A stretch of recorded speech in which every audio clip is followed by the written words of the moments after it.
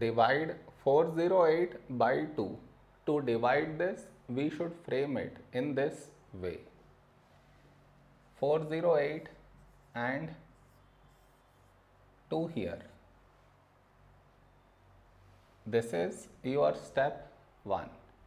Next, here we have 4 and here 2.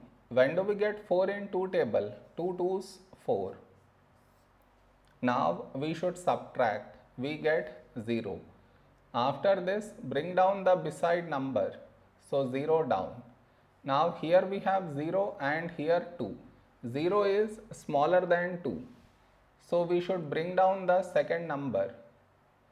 And the rule to bring down second number is we should put 0 here. Then only we can bring this number down.